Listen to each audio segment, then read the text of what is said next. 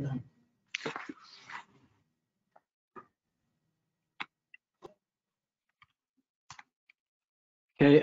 my name is Matt. I'm just going to lead today's introduction. This is a CG platform for big data, socioeconomic community of practice webinar. It's the harmonization of COVID-19 phone surveys in the CG. So Gideon, who leads the community of practice, will make the introductions and introduce the speakers today.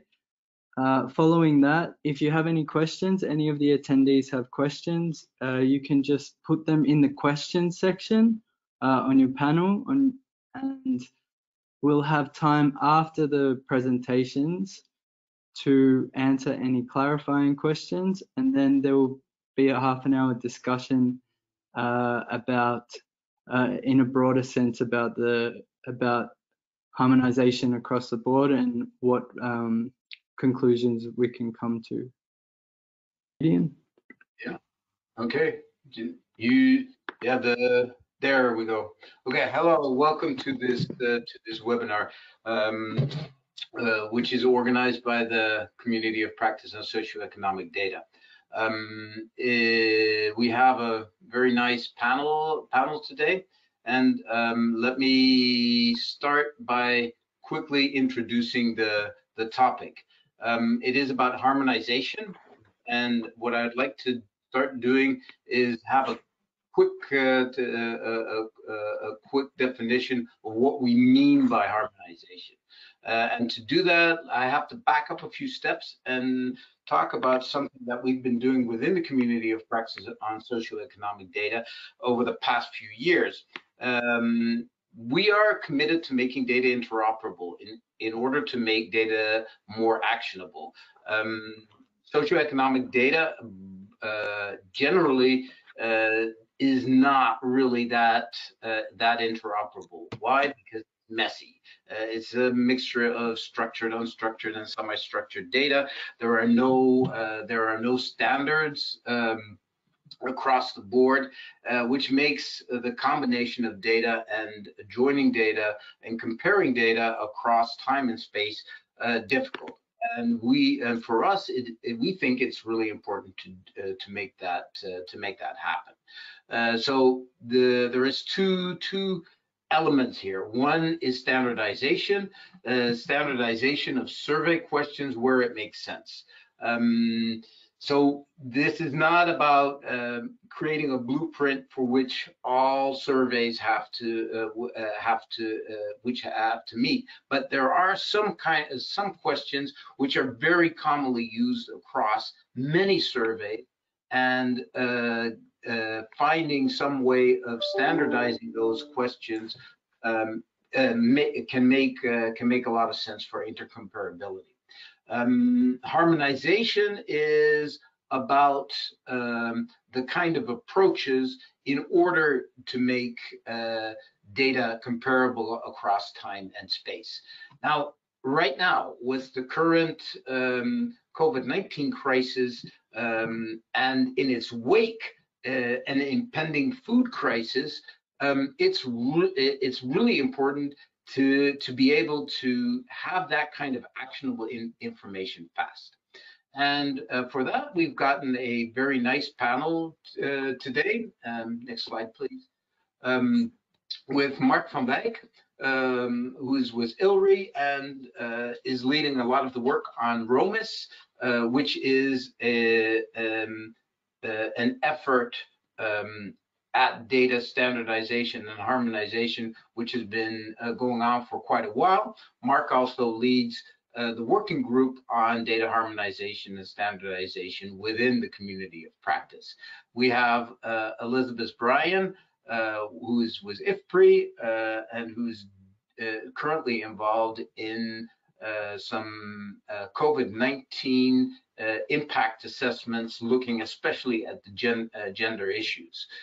Louis Raymondin from CATI, based in Vietnam, is involved in the Inspire grant winning project on free internet in the market of Hanoi, where the free access is linked to answering a few questions.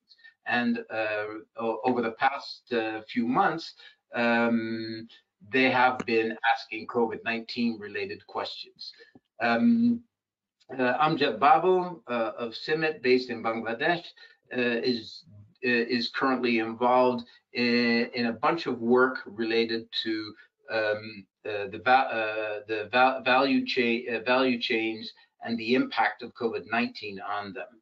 And Anton is, who's also with CIAT, is involved in a series of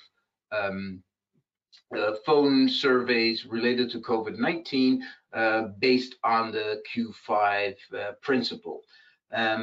So without further ado, I would like to invite our panelists to talk.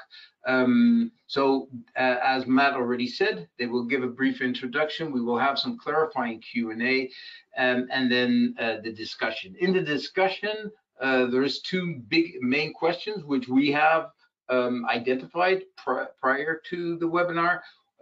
One is, what level of harmonization and standardization makes sense in the current situation?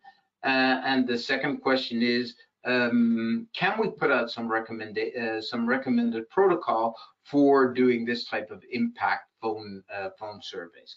The focus of today's webinar is on the content and the kind of questions you were asking, the amount of information we're collecting in this. We're not going to talk about the technical details related to phone surveys, nor are we going to be talking about the ethical issues. We intend to organize additional webinars on those issues in the very near future. So without further ado, I hand over this to the panelists.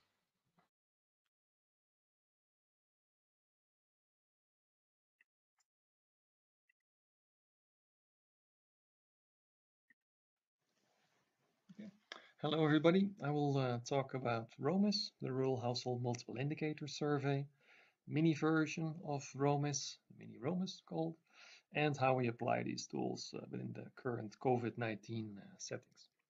So my name is Mark van Wijk, and I should also mention my long-term collaborator Jim Hammond, who has been really the driving force behind the mini ROMIS version. So describing the ROMIS effort, in this effort we try to systematize and harmonize data collection and indicator quantification for surveys that try to characterize farm households. We build up libraries of survey and analysis codes. In this effort we process data as rapidly as possible and perform key visualizations. We perform data quality control and also control as much as possible survey implementations. In the ROMIS survey approach, we have sort of a semi-flexible approach where we have what we could say the core ROMIS version that contain modules that are always collected in every application of the ROMIS survey around this.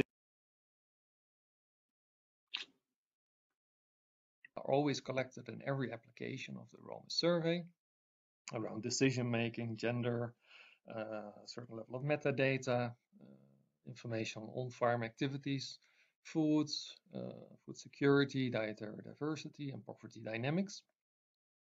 And this core version in all applications combine with optional modules that make the survey fit for purpose for specific projects and for specific research interests.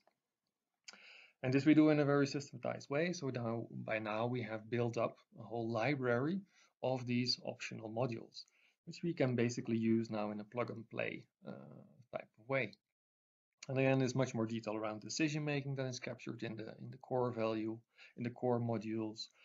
On-farm activities, if we want to have more detailed information around management, if we want to have more detailed information about nutrition, poverty dynamics, gender, the environment, all of these modules are now available, and we've applied them already in different project settings and with different partners.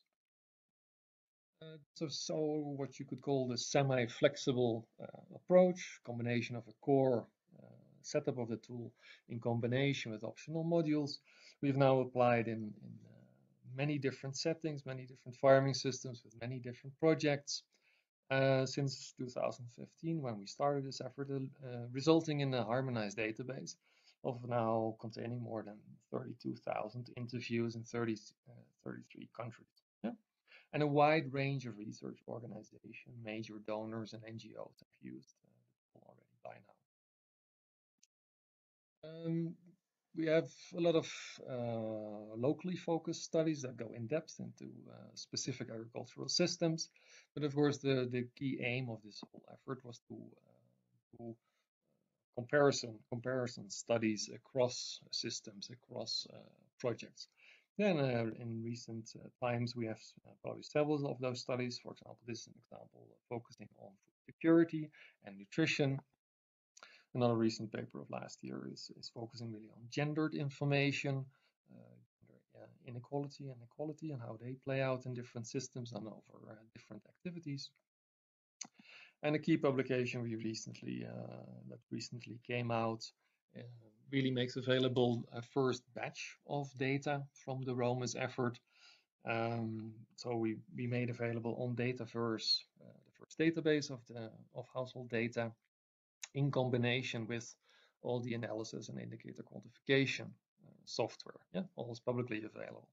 And as you can see in all of these papers, we have a lot of co-authors. Yeah, we really want to work in a jointly collaborative fashion. So all publications that we bring out based on ROMAS data, we really involve also the local experts that have been instrumental in collecting the data. So that is really a joint effort. So in the new COVID world, ROMAS, despite being focused and targeted, is still too long for phone-based interviews. Yeah, if we go through the phone-based methodology, then normally ROMAS takes about 45 minutes per interview.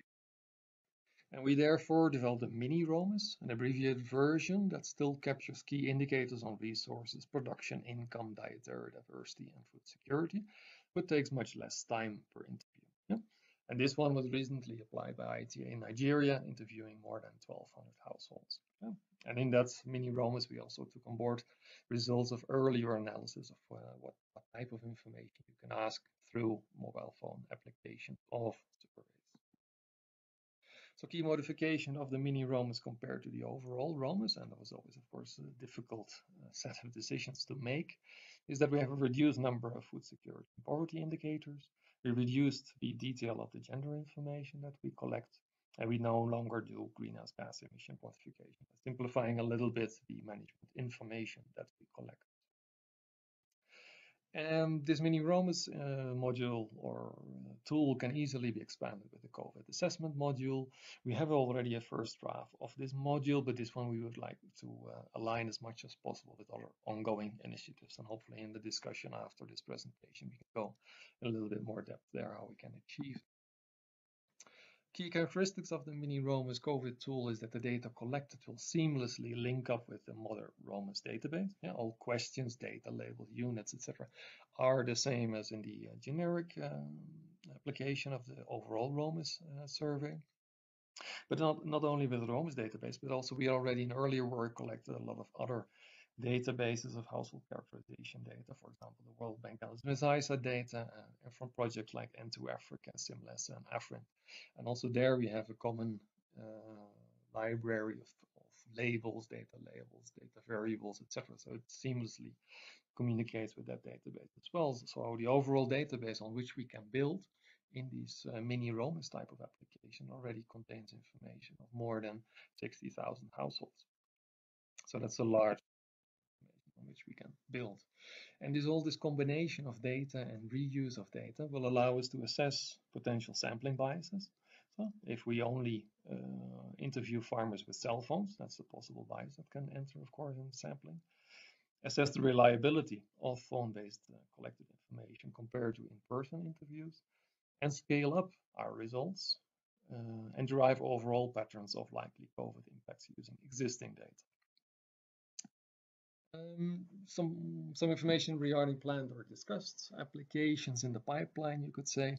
Applications that are prepared and soon to be executed and already decided upon are 2 applications in Vietnam, one in which we revisit households interviewed 1 year ago. So that will allow us again to assess the quality of the information we're collecting with phone-based interviews. In Cambodia, also here we will revisit households, and in Uganda. And there's a whole series of applications that are currently being discussed, and there's still a big question mark, of course, whether they will fly, yes or no. But we're talking about possible applications together with CATI in Kenya, in East Africa with the 1 Acre Fund, with IFDC in Mozambique, and with the Livestock CAP and their focus country applications. And then we're talking about Tanzania, Uganda, and Ethiopia. Furthermore, maybe interesting is that the mini ROMIS is currently being integrated into the ClimOp platform, which is Bioversity's crowdsourcing platform, which is another potential way to scale out the mini ROMIS applications and the integration with the overall ROMIS database. Yeah, that's what I wanted to tell in this presentation. Thank you very much for your attention.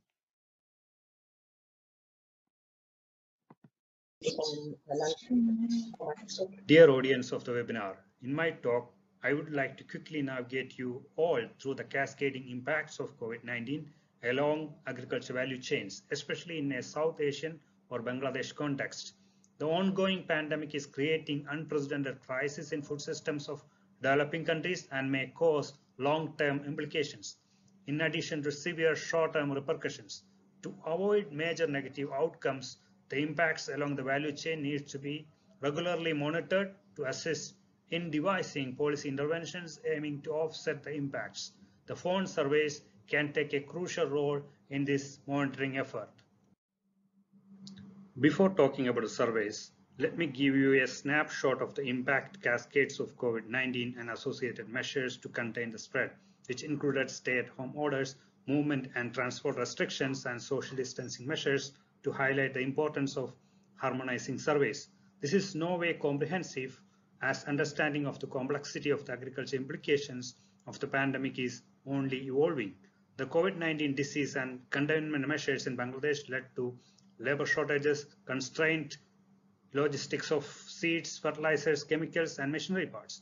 The availability of agriculture services for operations like seeding, harvesting, threshing, etc. are also affected given the reduced mobility of machines and labor with cost implications. The increase in cost of cultivation, along with reduced flow of remittance to rural areas and temporary measures like diverting productive capital for consumption purposes, affects capital availability for the next crop season. When combined with the delays in harvesting of 2019-20 winter crops, reduced seed and input availability, labor shortages, and limited availability of credit can delay planting of monsoon crops that can have a knockdown impact on the following winter crops. All these conditions are likely to cause production declines. Nevertheless, the major impact of COVID-19 is expressed through the decline in effective demand of the consumers, especially of income elastic goods like poultry products, milk, vegetables, fish, meat, etc., reflecting the reduction in consumers' real income. This will also be reflected in purchase decisions of feed and grain mills as well as wholesale and retail players. The decline in market demand can lead to low farm gate prices when coupled with logistic constraints. Production, price, and sale decline can lead to substantial reduction in farm income, and that will have feedback effects to cash flows and liquidity along the supply chain. The impact will be heavier for small and medium enterprises in the supply chain. Given the complex impacts of COVID-19 along the value chain, regular collection of data on various indicators of value chain health is important. CIMIT is rolling out a set of surveys in Bangladesh aiming at input dealers, machinery service providers, and feed companies. Similar surveys of CIMIT are in pipeline in Nepal also. First, let me give you the key details of the input dealer survey. The telephonic interviews are carried out with randomly selected input dealers from an existing list of fertilizers, chemicals, seed and machinery part dealers of 20 districts in Bangladesh. The survey starts with a description of the survey aims and consent process and collect minimum details of the respondents like age, location, and gender. We designed most of the questions on related to COVID-19 driven disruption of logistics, change in working hours, access to banking services, change in business volumes as multiple choice questions to make it easier for the respondents. If the response is not included in the choices provided, it is separately captured. The specific questions on availability and prices of pest and weed control products before and after COVID-19 related restrictive measures are included to understand the pandemic's impacts on pest management. Baseline surveys expected to be 20 to 30 minutes long, with follow-up shorter surveys of 10 to 15 minutes after 2 weeks. A consent question to conduct for a follow-up survey is also included. In case of machinery service providers like tractors, seed drills, combine harvesters, reapers, irrigation pumps, etc., similar sampling procedure is followed for the survey, but contact list is available only for 15 districts. It could be possible that non-availability of such databases may delay the survey efforts in many developing countries. After receiving consent, multiple choice questions on supply disruption of fuel, lubricants, spare parts of machinery, access to mechanics, transport constraints, communication with clients, access to drivers, and machinery operators are posed. Questions related to COVID-19 safety measures taken for machinery operations is also included. The baseline survey also tries to capture service charges before and after COVID-19 spread and restrictive measures to understand the price volatility. Follow-up surveys are planned after 2 weeks. All surveys are done using ODK open source platform. The enumerators are trained virtually. A third survey covers 15 feed companies that produce more than 70% of the poultry and aquaculture feed. During the call, after the consent process, multiple choice questions on factory operation, closure, availability of male and female laborers, wage rates before and after COVID-19 spread and restrictive measures, willingness of managerial staff and laborers to work in factory, adoption of COVID-safe operation procedures, availability and prices of inputs for feed production, maize, rice bran, mustard oil, cake, soy meal, fish meal, feed binder, etc., and production and prices of different kinds of fish and poultry feeds are collected. After the baseline survey of 30 to 40 minutes, follow-up shorter surveys of 10 to 15 minutes are planned after 4 weeks. For all surveys, confidentiality of information is assured and a feedback is promised. Many of the challenges described by earlier presenters is also applicable for the described CIMIT surveys. We need to highlight some of the specific constraints. Despite our efforts, we are unable to cover all actors of the value chain, even for our focal commodities like maize and wheat. Cooperation with other CGIAR and non-CGIAR institutions are essential in this regard. The limited number of questions that can be included in 20 to 30 minutes long survey also limit the amount of information that can be collected. A possible way is to develop multi-call survey method. There is a need to further explore its potential. Virtual hiring and training of enumerators in the use of survey software is difficult and may limit sample size. We are using enumerators who are already skilled in the use of ODK platform, but working on ways to do effective virtual training on survey software is important in telephone survey deployment. Building and maintaining database of phone numbers of actors along the value chain is important for successful surveys. More energy, budget, and time needs to be allocated for such exercises. Another issue is that COVID-19 impact may amplify impacts of other challenges. So harmonization with other surveys is also a requirement. For example, a survey of fall armyworm impacts now need to include questions on COVID-19 impact on availability of labor, chemicals, and biological for its control. Another major difference is the need of immediate publication of data and generation of policy recommendations. A data and policy dashboard is expected to address this challenge in Bangladesh. Development of data briefs and policy notes is also possible options. A resilient food system against COVID-19 is one that has resilient supply chains, COVID-safe logistics, extended social safety nets, adequate credit facilities, innovative labor management tools, larger scale farm mechanization, COVID-safe operation protocols, digital extension services, circular nutrient supplies, enhanced storage facilities, innovative market mechanisms, and effective international trade management policies and institutions. The harmonization of surveys is a first and key step towards building such a resilient system. Thanks a lot for listening to the talk. I am open to questions at the end of the webinar.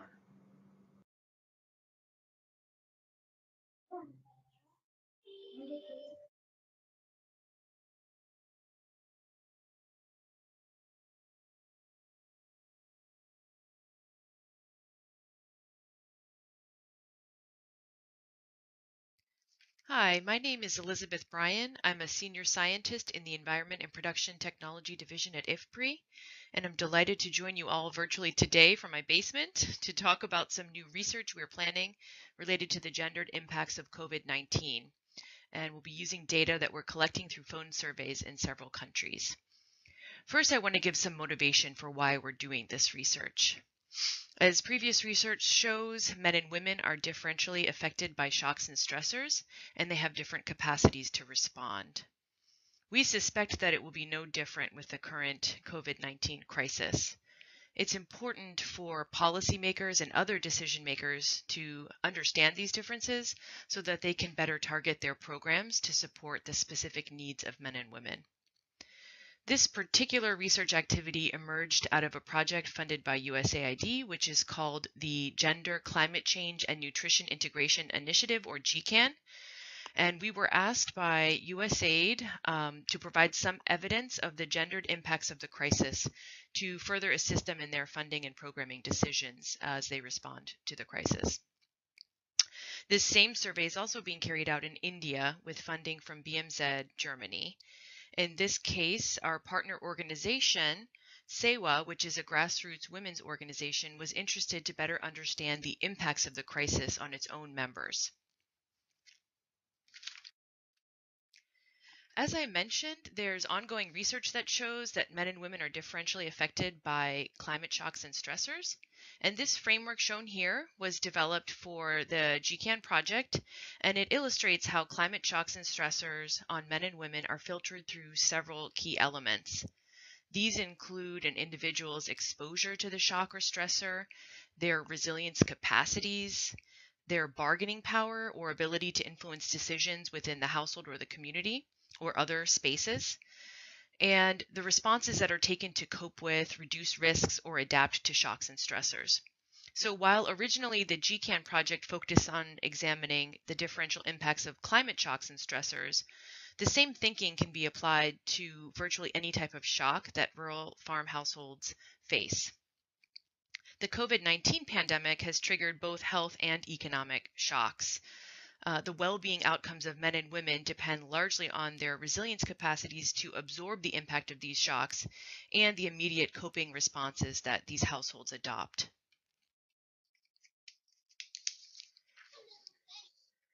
We imagine that there are several impact pathways that are going to be important to track during the COVID-19 crisis. As a result of these health and economic shocks due to COVID-19, there are several possible gendered outcomes, and these include a loss of control over income by women, and this could be either due to a loss of women's sources of income or because men may take over greater control over household spending decisions as income declines. There may also be differences in asset dynamics if assets are sold as a coping response. So it's important to track whose assets are being sold or whose savings are being depleted as a result of the crisis. There may also be important shifts in labor allocation. For example, women may go in search of work if their husbands lose their jobs. And there may be an increase in the care burden of women, either due to having children at home from school or because they're caring for sick household members. Another impact could be related to differences in mobility of men and women under lockdown conditions. So it's important to track who goes out for essential activities such as fetching water or fuel wood or obtaining food for the household, as these decisions have important implications for different family members' risk of exposure to the disease. Different household members also may experience food insecurity differently or have different changes in dietary diversity. And finally, the increased stress brought on by the crisis and having all the family members confined to the home may increase the incidence of conflict or intimate partner violence. So to try and dig into some of these pathways and impacts that we think are possible, we developed a questionnaire that aims to collect data on all these different impact pathways. And we also tried to ask about direct impacts of the crisis, although I should point out that this first question here, has anyone in the household been sick in the last 7 days, is not intended to directly measure the incidence of COVID-19 cases in any way. We use this more to look at the sort of care burden impacts. However, the second question directly relates to COVID-19 because we ask whether the household has lost any income due to the crisis. And we also ask questions throughout the survey about the WASH environment as a measure of resilience capacity. We ask about the loss of control over income as a measure of bargaining power. We ask about asset sales, use of savings, borrowing behavior, and the receipt of direct transfers from government or other sources as coping measures. We also look at changes in labor allocation and the increase in care burden as coping measures. We ask about mobility needed to buy food or seek medical care, fetch water or fuel wood. And we ask about changes in food insecurity and dietary diversity. And these are also reflective of both coping measures and differential outcomes of men and women potentially. And finally, we ask about conflict, specifically to what extent the main male and female decision makers are able to work together to solve problems, and whether women are fearful of their partner. And so these are direct outcomes of having a more stressful situation at home. We specifically don't ask about intimate partner violence because of the sensitivity of this issue and the difficulty of collecting this information over the phone. To collect these data, we are drawing on previous face-to-face surveys in selected countries where phone numbers were collected as part of the survey. These include USAID Feed the Future countries, Nepal, Nigeria, Senegal, and possibly also Ghana. And the same survey will also be implemented with members of our partner organization, SEWA, in India, and that work will be funded by BMZ. The way the survey will be implemented depends on the country. So in Nepal, Senegal, and India, we're working with previous IFPRI partners to collect the data. And in Nigeria and Ghana, we plan to use a survey company that has a virtual call center in the country. We chose to go with previously surveyed households rather than randomly generated numbers because we have a relationship with these households and we think that the response rate will therefore be higher. We expect the questionnaire to take around 20 to 30 minutes to complete, and the survey will be done over 5 or 6 rounds over a 6-month period, with each of the rounds lasting less than 2 weeks. The sample will be half women and half men. So from the original survey, we'll take 50% of the main female decision maker, and then the other half will take the main male decision maker. And then we'll follow the same respondent through all of the survey rounds. And the survey will be programmed in Survey CTO or the proprietary software of the survey company we're using, but will mostly be standard across all of the countries that I mentioned. We anticipate that there will be several potential challenges with these phone surveys. One is that many of the respondents from the original sample do not have phones, so in this case, we might miss the most vulnerable households from our sample. Most of the households have only one phone, and that is likely controlled by the male head of household, so we anticipate that we may have more difficulty reaching female respondents. Some of the questions, namely those related to household conflict, are also very sensitive, and we expect that some of the women respondents may have difficulty taking the call in private. For example, we have some reports from India that some of the women have to take calls on speakerphone with other household members or their spouse present, and in these cases, we would not ask the sensitive questions.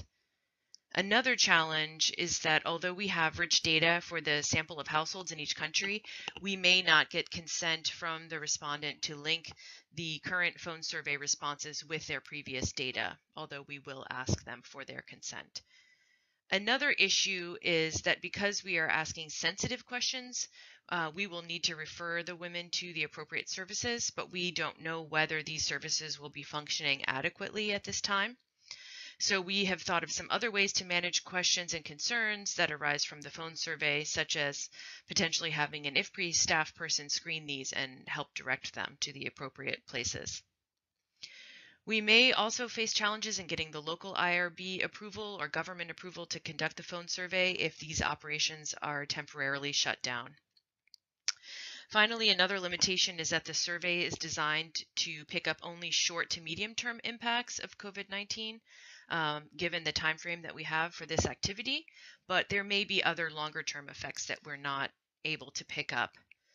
So even with these limitations, we will do our best to try to assess the differences in the ways that men and women experience the challenges related to COVID-19 and to analyze these results to provide some useful insights for our donors, for policymakers, and other interested people. And with that, I'll close, and I'm happy to take your questions during the Q&A. Thanks very much for listening.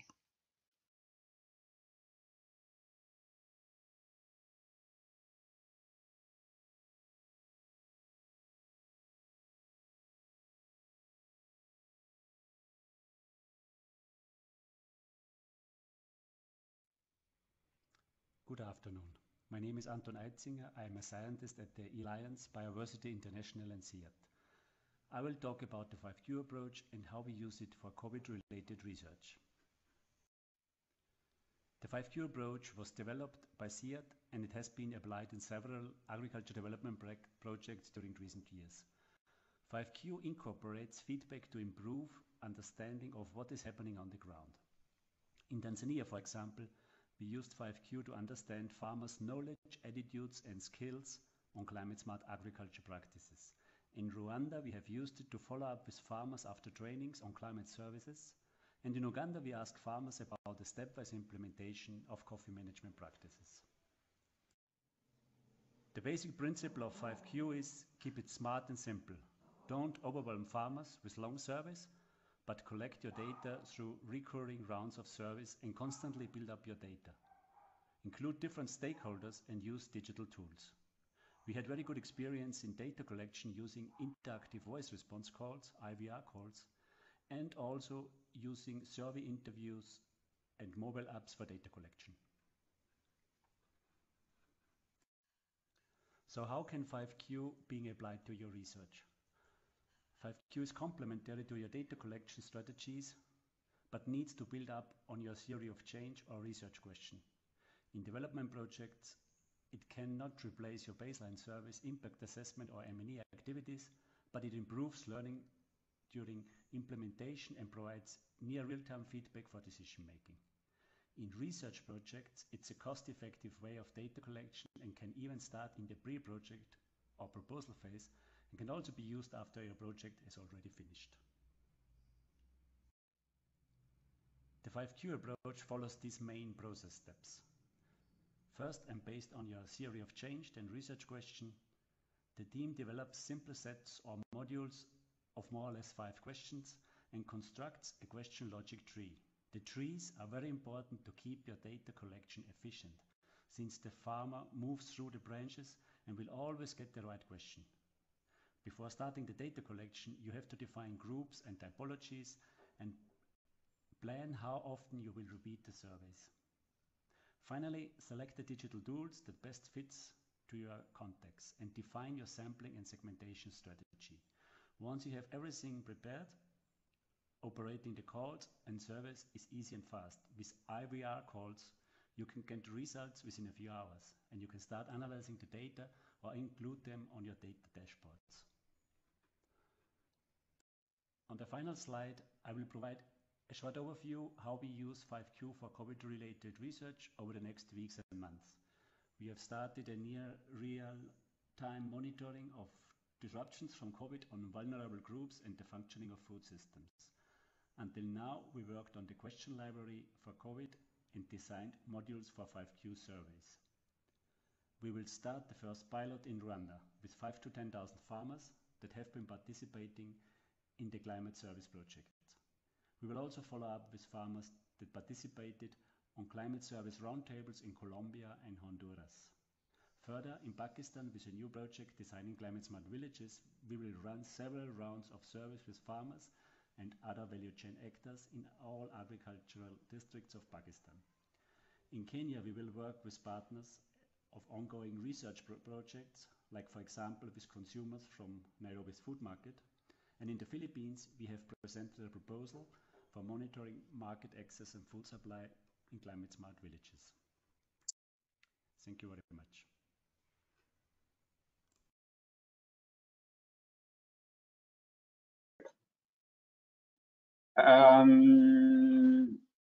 So I will try to be quick and hide this somewhere. Okay.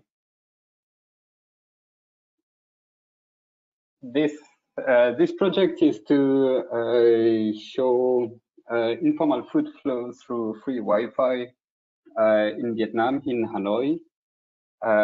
This project is an Inspire Challenge winner in 2018, and then a 2019 Scale Up Grant winner, also in the Big Data platform Inspire Challenge. It's in collaboration with the GSO, the General Statistic Office of Vietnam. Basically, we offer free Wi-Fi in a series of markets in Hanoi to get more information from our user in exchange. So, as I just said, our study area is in Hanoi. We've got 2 urban markets, 2 peri-urban markets, and 1 wholesale market. In each of those markets, we installed a series of access points, about 5 per market access point. And with each of those access points, we collect data. So there's a first layer of analysis. It's a layer 1, we call it. It's a device level, and in near real time or in real time, we scan all the devices that are in the market. So these data are aggregated in reports every 2 minutes, and we download those data every 2 minutes. So every 2 minutes, we can know how many phones are in the market, how long those phones stayed in the market, etc., etc. Then there's the layer 2. Layer 2 is basically a survey software that asks 1 question to each user every time they try to connect to the internet. So every time you go online, you see 1 question, you answer, and then you can continue and you have internet. Little bit in the same way than the 5Q that Anton presented. We ask 1 single question, but the next question is based on the previous answer. So we build the survey as we go along with the users. And finally, there's layer 3, which is a survey done with pen and paper with the sellers and in each market, that we cannot do for the moment because of the lockdown in the city. So the system is operational since the 27th of July 2019. With layer 1, since then we have collected already almost 170 million phone occurrences. So a phone that we've seen at a given time at a given access point. And with layer 2, we provided about 130,000 internet sessions to about 7,000 users. So more or less, what, between 19 and 18 questions, I guess, per user.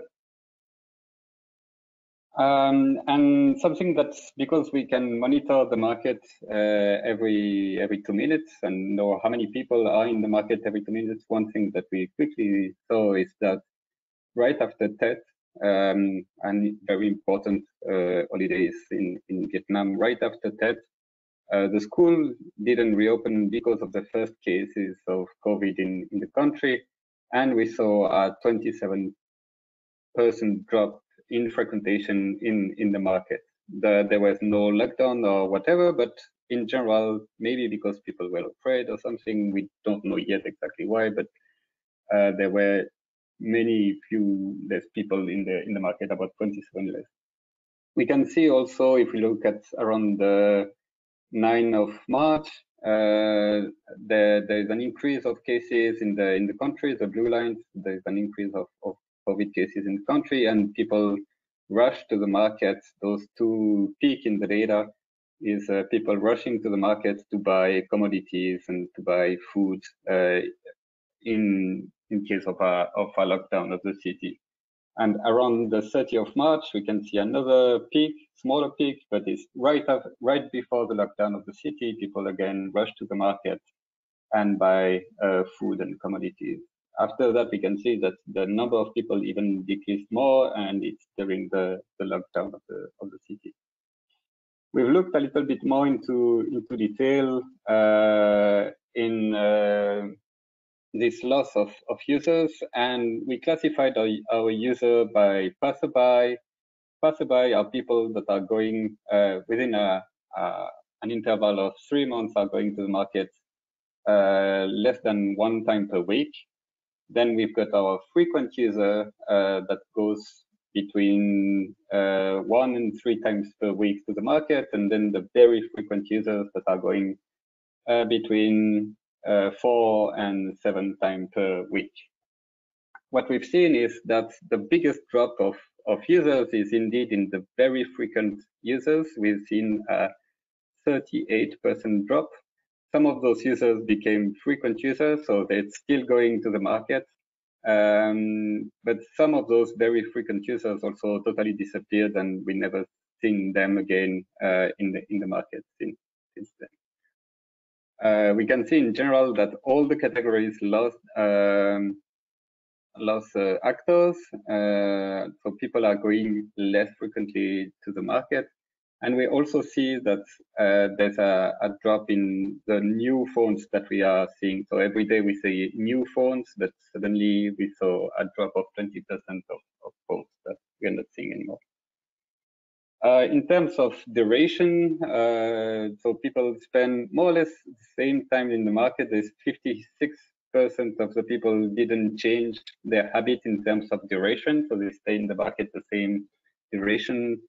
26% of the people stay shorter visits, and 17% of the people stay longer visits. So this is the kind of data that we have with layer 1, and we just wanted to check with the users if they had if they agree with our analysis that people are going less to the market. So we asked the consumers, since the coronavirus outbreak, do you go less than usual to the market? I did not change my habits, so I go more often to the market. We also asked this to the people about the supermarket, and we can see that a large majority of people, consumers, say they go less than usual to the market. And then to the sellers, we just asked, do you notice a change in the amount of goods sold due to the corona epidemic?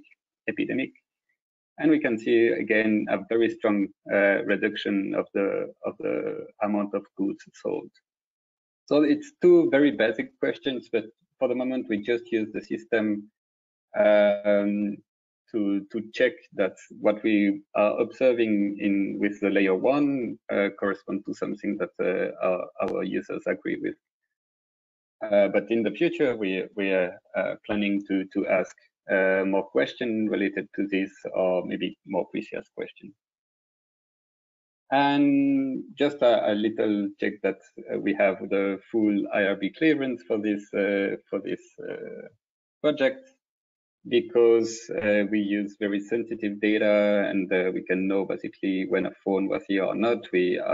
Everything is anonymized in our database, and of course the user gives their full consent when they connect to the internet for us to use the information, etc. And basically that's it. I think we can continue with the webinar now. Thank you.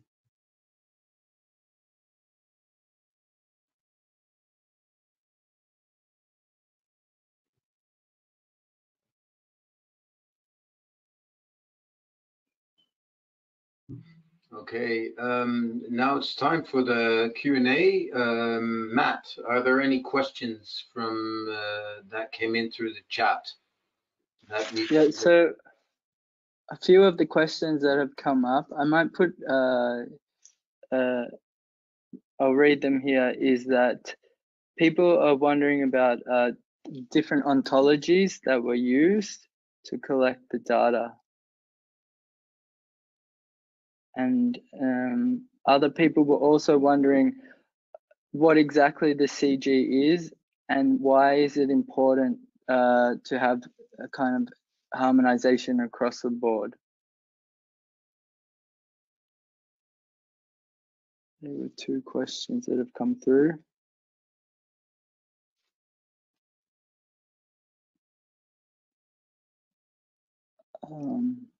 Mark, you want to pick up the first one?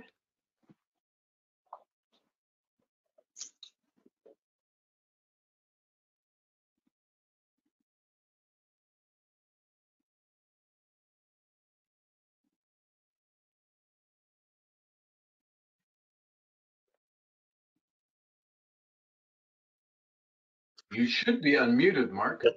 Now it should work, no? Can you hear me? Yeah, we can hear you. So within the Romus effort, we don't have a formal ontology. Of course, we have everything documented and described and mapped out. But that is still work in progress. So there's also the ontology activity within the community of practice on socioeconomic data. And we work together with them indeed to develop a much more formal ontology to describe the survey approach and the questions we have included in our system. That's still work in progress.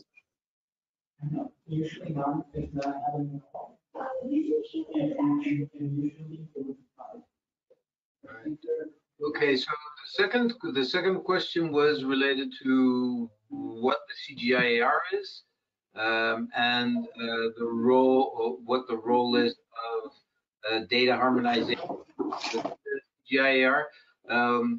For those who do not know, the CGIAR is a consortium of 12 international agricultural research centers and alliances of centers, in total 15 centers, 3 of which there's a couple of which are in alliances, working on the main food crops in low and middle income countries, as well as livestock and fish.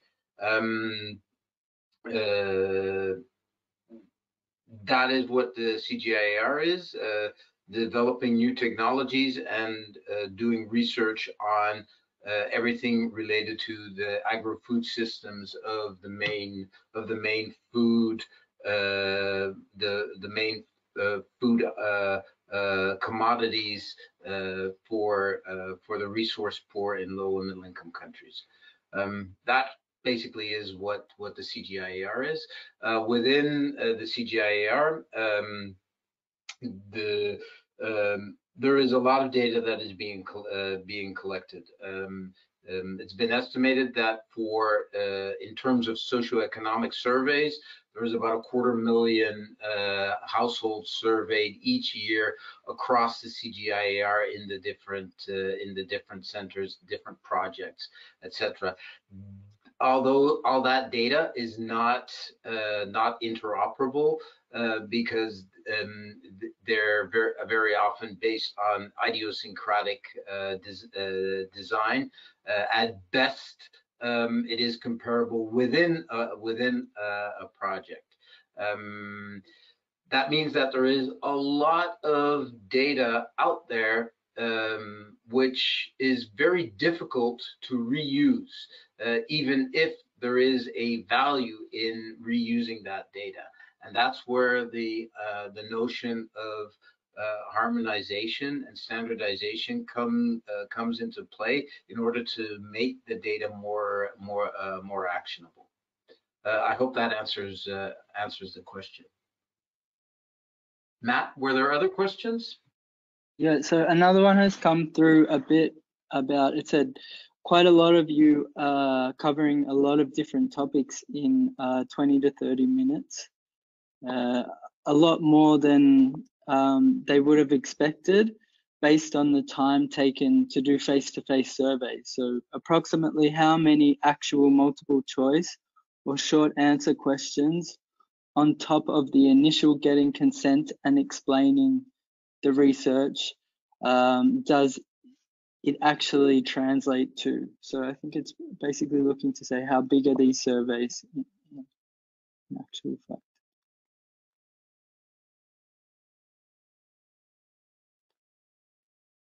Who wants to go first? Elizabeth?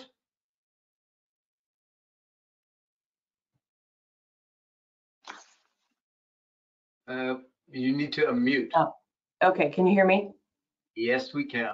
Great.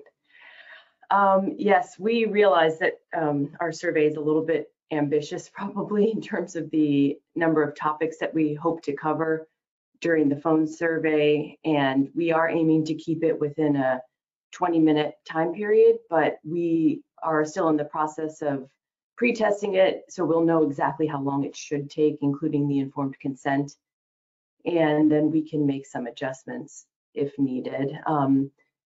We could potentially split it across a couple of phone calls to be able to cover more. But I think if we want to keep it within the 20 minutes, within the 2-week time frame to get through the entire sample, then we will probably need to make a few additional cuts. But we try to have all sort of coded responses for each of the questions. I think there are only 2 questions in the entire survey that are open-ended and we think would only require sort of quick responses from the respondents. So we're hoping that we should be able to keep it within a limited window. I wanted to make another comment on the harmonization across CGIAR. Although I think a lot of our surveys are done at a sort of a project level and there's not a lot of standardization, we do also put together some tools, survey tools on gender-related work. So one example would be the Women's Empowerment in Agriculture Index, which has been applied quite broadly, not just within some projects, but across the CGIAR centers and other projects as well outside the CG system. So, and there are different versions of that that are under development, and they have sort of standard modules that can be used, and then standard, static coding that is provided so that they're all run the same way. And there is an online training that is being prepared for people who want to be able to use and apply this tool. And so some of the thinking that we use for this particular phone survey comes from the WEA, although they're not standard questions, because we had to develop a new set of questions that look specifically at what we consider to be potential COVID-19 impacts on men and women. So that's not part of this WEA tool, but there are standard tools that exist to look at gendered impacts of different shocks and stressors or different projects and can be used in different ways. Oh, good point, Elizabeth. This is definitely the way. It is a very good example of a standardized module that is being used across many projects and across many centers within the CGIAR. Mark, would you like to add something? Yes, for us, it's all still testing as well. I think we're sort of around the 100 questions type of benchmark. That's roughly the length, and that again translates into a survey length of 15 to 20 minutes, and that's indeed the maximum you can handle during a phone interview. Amjad, have you done any testing of the phone surveys with agro dealers? Please unmute.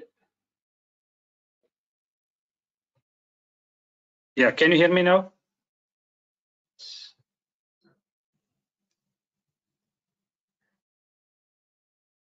Can you hear me? Yes, we can hear you. Okay. So we have 17 questions with around 6 of them or 7 of them are multiple choice questions, and it takes around 30 minutes because all questions are not applicable to all the dealerships. Some of the, for example, if we are surveying input dealers, some of the questions may not be applicable to some sections. So overall, they are answering around 12, 13 questions, and it is taking around 20 to 30 minutes.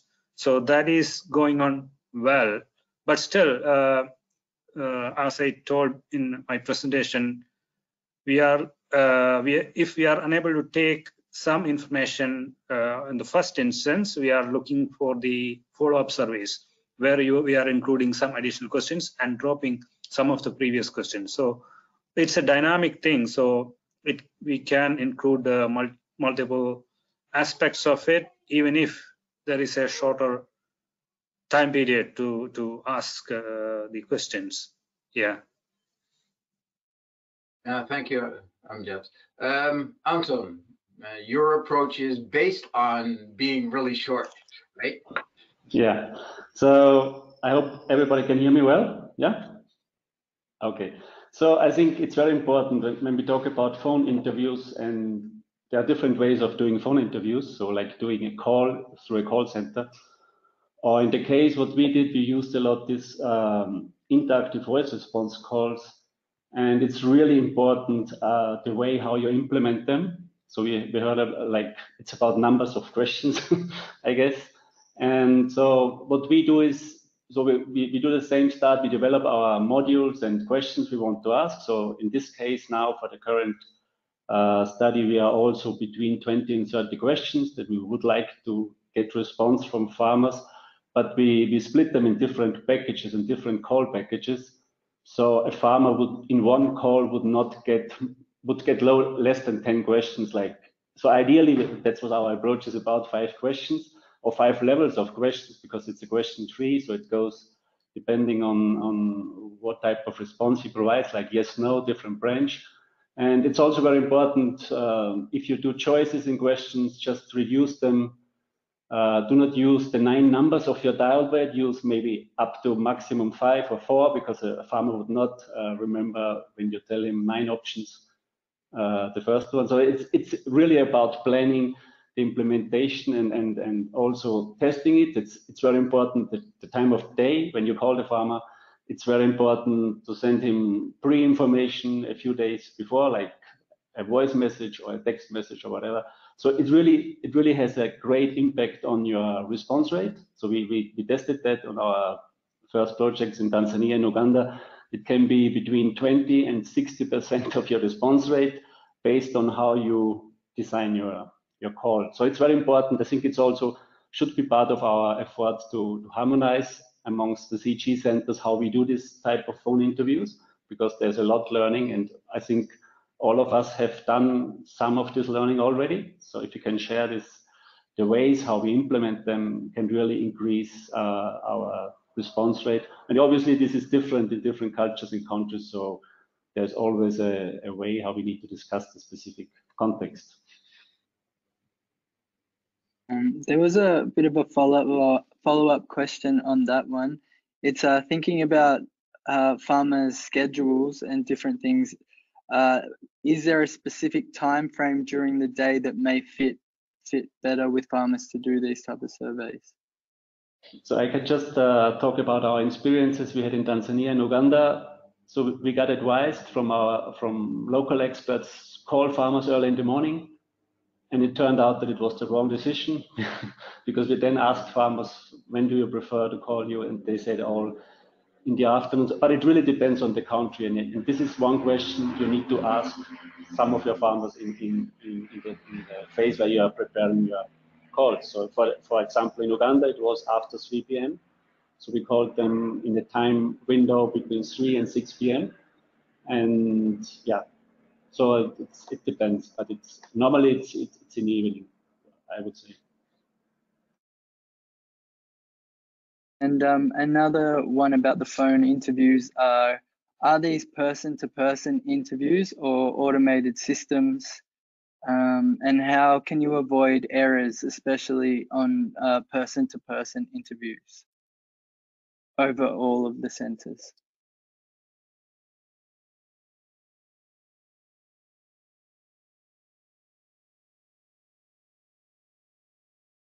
Louis? I can go for the interactive voice response calls. Yes, obviously that's one of the problems you have, because actually you are calling a phone number, so it should be anonymized, and so you need to ask some demographic questions to know what's the person that's on the other side, and obviously there can be a bias. And I would say that's why it's difficult sometimes for gender questions or for gender service, because it's really important to know if it's the man or the woman, or sometimes you want to have both of them, so you need to call separately, but you're not. So that's some difficulties with the interactive voice response calls. And I don't know if anybody else would like to respond for the interviews, because we didn't do call center interviews in our projects.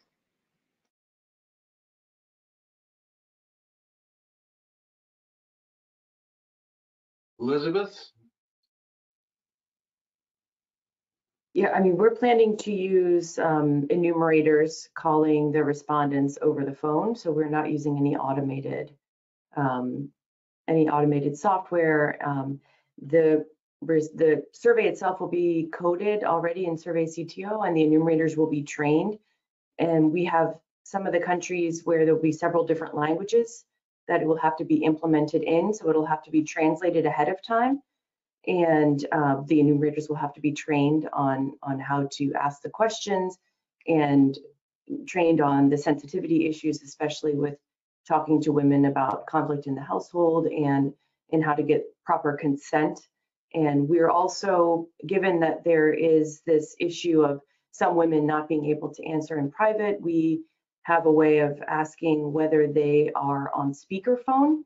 And if they're on speakerphone, then we will skip those questions and only ask the other questions. So we are trying to come up with some ways of dealing with some of the sensitive issues. And obviously the enumerator teams will have to be trained on how to implement the survey so that we can avoid any potential problems.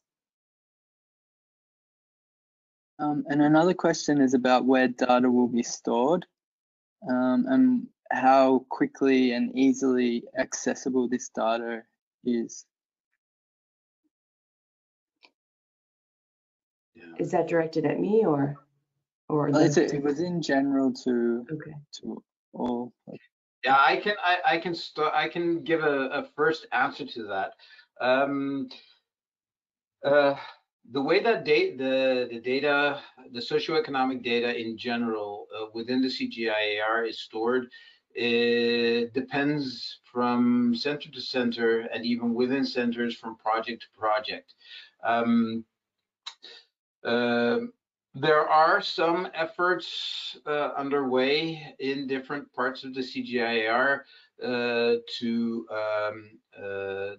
work towards some best practices in terms of responsible data management, because the issue is you are dealing with human subjects research data, which means that the data as is cannot just be put out there in open access for anyone to use. It needs to be curated to generate data sets that are sufficiently anonymized, for which if it contains sensitive information, that it's sufficiently aggregated so that it's not only individuals that are protected, but perhaps also communities. And so, especially if, in the case of the gender data, the kind of information that Elizabeth and her team are collecting, if there is information in there on intra-household violence, if it's known that it's in certain villages, this is more common than in other villages, yeah, that's something that that can have repercussions on those communities as a whole. So you need to be really careful about how that kind of data is made available.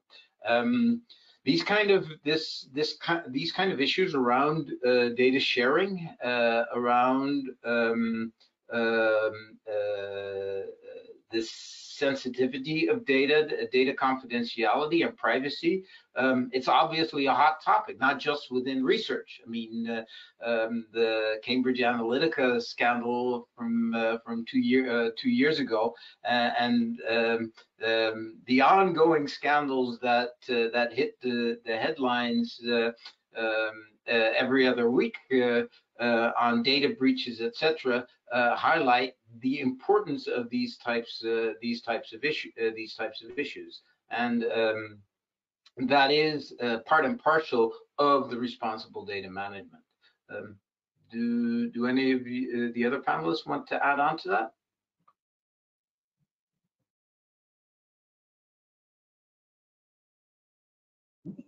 One thing we are doing is, we are constantly trying to share this data set with government agencies so that they can take immediate measures based on our data set. So we are discussing on how we can do this. So this may be an avenue where we can confidentially share data, but of course, sharing the data publicly has its own implications, as Gideon explained. So we are also being careful in not disclosing any kind of confidential or sensitive data. Yeah, I would say it's 3 very quick steps. First, you get aggregated results for visualization. So in the case of IVR codes, you can get them within an hour. And also Louis, I think, showed this aggregated data. You get it right away. This is the first step. The second step, that's right. There's some time for the researcher to analyze the data, to cure, and to make a publication maybe. So this is, in our center at least, is like for at least 1 year maximum he can use the raw data before publishing it. And then the third level would be publishing the data, but it needs to be anonymized data, and it needs to be taking into consideration the privacy issue of data. So for me, it's the 3 levels. First, quick aggregated visualization, data analysis for research purposes, and then the anonymized data put it to the public. And one for Mark, is the ROMES tool available for researchers outside CG? And are permissions needed? Yeah, so it's publicly available. So during that data publication, we also made the survey tool and the analysis codes publicly available. And we recently developed what you could call do-it-yourself approach to ROMES. So there you can download as well from the website. If you fill in a little form, you can download the whole package in terms of the survey tool, the codes and everything, the ODK definition file of the survey, etc. And then you can use it yourself for your own purposes. We would like to sort of stimulate that people also share the data with us, so that the database keeps on growing. But that's always the decision of the user themselves. Yeah, so it's open access and people can use it as they want. And is there an effort to harmonize surveys between the CG and the World Bank LSMS program, and especially with the current COVID-19 surveys the World Bank are conducting?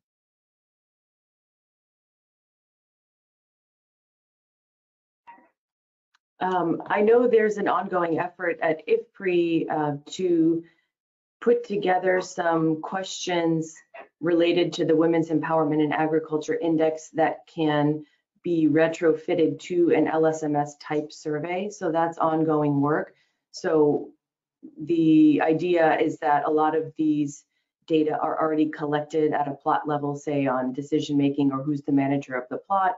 And so what are some of the additional questions from the WEA that are missing from an LSMS type survey that can be added to calculate the WEA index for an LSMS type survey? So there are some coordinated efforts going on. I'm not aware of any related to COVID-19 research specifically, but perhaps some of the other panelists can speak to that.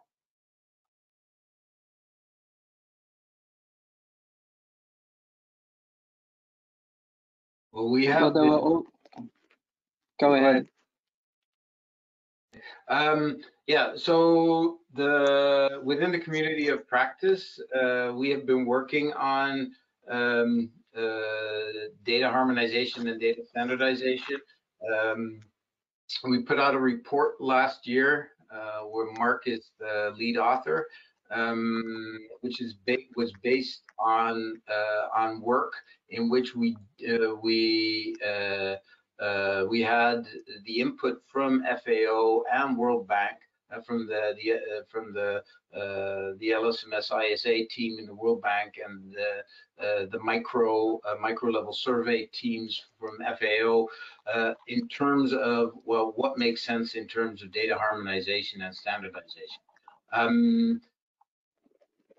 While there is a lot of interest, we're still a long ways from having all these different data sets interoperable. That's a short answer. Okay. In Bangladesh, we have a local consultative working group with FAO and World Bank and World Food Program. So they are all aware of our ongoing surveys, and also from other CG centers. We are trying to harmonize surveys of FAO with our surveys. So there is an active discussion with non-CGIAR partners here in the country. That's what I want to share.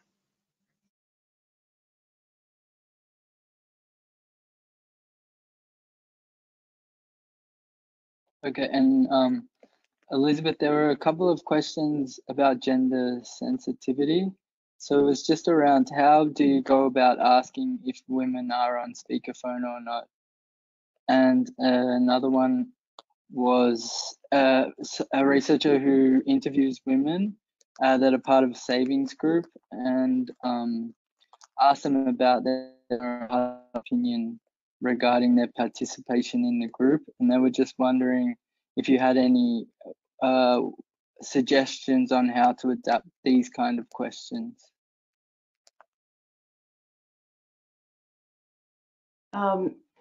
Regarding the first question, I don't remember the exact wording, but we ask something like, we're having a bit of trouble hearing you. Is the phone on speaker, or something along those lines? And then they would respond yes or no.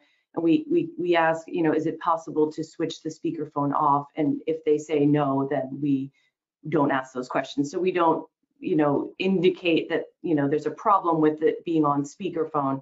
We just, are asking, to know whether or not it is. In terms of the second question, I'm not sure I got the whole question. You were breaking up a little bit. Okay, I think it was about how the use of speakers as a challenge you were talking about. And then she just wanted some an opinion on how you can adapt these kind of questions, I think,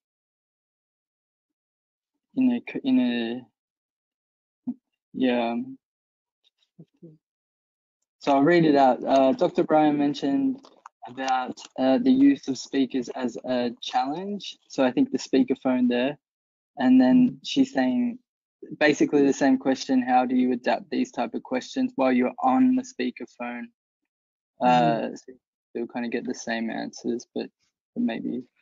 Yeah, I think we just are planning to train the enumerators that if they click yes, or perhaps we could even program it into the survey CTO form, that if they click yes, they're on speakerphone, that it skips questions related to inter-household conflict, just so that none of the sensitive questions are asked for someone who is not able to answer them in private. Okay. And there's a few questions about kind of like a cost-benefit evaluation or indication of cost between voice versus IVR, for example. So if anyone can maybe talk about that.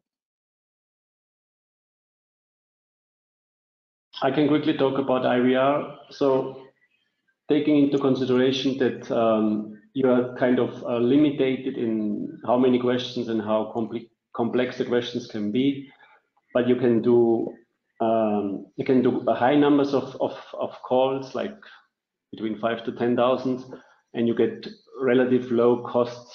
So it's cost effective when you are not try to get to very complex surveys. I think when it's getting more complex surveys, it's more effective to switch to phone interviews with call centers or with callers. But in the case of the advantage of IVR, one of the advantages of IVR calls is that they are much lower in costs. This depends obviously on country and differences, but normally you go through a local telecom provider and you just pay the local airtime for your call.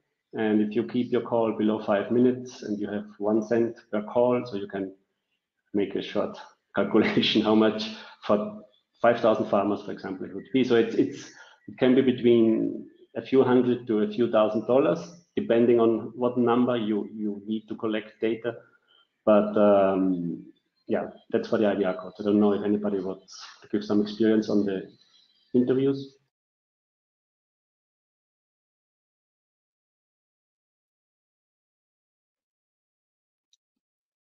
Well, there was also a follow-up question to you, Anton, as well. Someone said, I understand that 5Q approach complement the monitoring and evaluation and impact assessment, but most development projects do not apply both M&E and impact assessment. Do you recommend to apply the 5Q approach to small development projects? Yeah, that's a discussion that's very important. So as I said, it's suitable for doing short and simple surveys. So if you do a baseline for a longer project, you need to do a proper baseline. So maybe ROM is better suited to do the baseline, and then you have an impact assessment. Obviously, it needs to be proper design. So 5Q is obviously not doing your impact assessment, but it's very helpful for getting very frequent, recurring feedback from what is happening on the ground. So you get, like, if you plan a 3-year project, you have a baseline, you have an end line. So you can, in between that time, you can collect a lot of very relevant information that helps you to improve your project implementation and gives you more better insights for making decisions. So it's not the big data collection of baselines, but it's like the learning from the implementation and improving as you go. Okay, and there's something just a bit wider if you think about it. The CG relies on thousands of surveys each year to deliver research and impact, a lot of face-to-face and focus groups. How do you see that data collection will change post-COVID-19, the post-COVID-19 pandemic? Yeah, I think it already changed because we need to be more virtual. And this is a challenge because we have discussed this in this discussion that obviously you cannot cover every sensitive question doing a phone call. But I think at least in this current phase where we are, it's helpful to gather more information through virtual tools and combine them what you normally do in fieldwork. So fieldwork, I think fieldwork will be less in the future, like data collection in the field, or it will be like supported by digital tools better than we did it in the past. So I think this is a big step for us to use these tools because they have been developed in recent years for different different institutions. So we all developed or used our digital tools. Now it's the best moment to get efficient, like to what we're currently doing, harmonize our tools, our data, and go into a more effective data collection using digital tools in the future.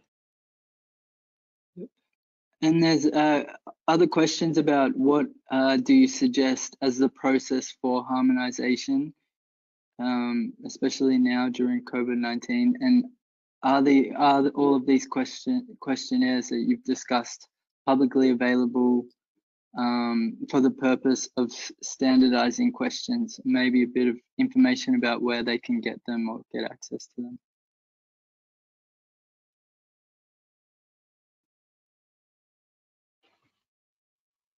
Well, the ROMIS approach is open access, as Mark already mentioned. We can definitely look into how we can better share these tools with other researchers interested in using them, as part of our ongoing efforts for data harmonization and standardization, and ensuring interoperability so that data can be actionable. It certainly is a key component of sharing the kind of the instruments that are being used. We don't have a repository available yet, but it is definitely something that we should start working on to ensure that it is available for those who are interested. We've run over time already, so unless there are really burning questions that need to be answered urgently right now, Matt, is there anything in there that needs to be answered now? Otherwise, we can. I think yeah, I think Go that ahead. we can follow up with a lot of these questions, maybe in some communications after, in a newsletter or something. But there is a lot of talk about the use of ontologies and how it can be used to harmonize. Okay. So maybe it's something we can also respond to after. Yeah. Okay. So yeah, let me in closing this webinar, mention that within the community of practice on socioeconomic data, we have a working group on ontologies, and we are developing a socioeconomic ontology in order to tag household surveys to begin with, but broader than that, to tag socioeconomic data in order to enhance interoperability. This is a work in progress. We expect that before the summer, our first version of CEOT, the socioeconomic ontology, will be published. Just stay tuned to the community of practice, and you will get the latest updates on that. If you're really interested in contributing to the development of the socioeconomic ontology, just drop us an email, and we'll get in touch with you. I'd like to really thank the 5 panelists who were with us today: Louis, Elizabeth, Amjad, Mark, and Anton. Thank you very much for your time. Not all of our listeners realize that for some of them it was early in the morning, and others late at night, because we're located across the globe. As I said in the introduction, we are planning to hold further webinars on this topic related to some of the more technical aspects of phone interviews. We already touched upon some of those issues through the interactive voice response issues that Anton mentioned, but we'll go into that a little bit more deeper in a follow-up webinar somewhere over the next 2 weeks. The announcement will be made. We also plan to hold a webinar more specifically on the ethical issues of phone interviews. And with that, I would like to close off this webinar. Thank you very much for attending.